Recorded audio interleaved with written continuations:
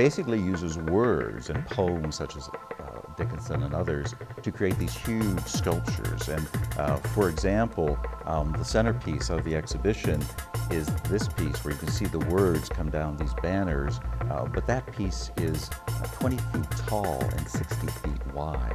So she creates a lot of different sculptures and images basically based on words. This is really the first time that one work of art will fill the entire wall, and not just one, but there's several different works of art that will have their own space going all the way up to the ceiling. It's very cutting edge for us, but we find her very exciting and is a great opportunity to use the new galleries to take advantage of the huge ceilings and the large spaces to do enormous artworks.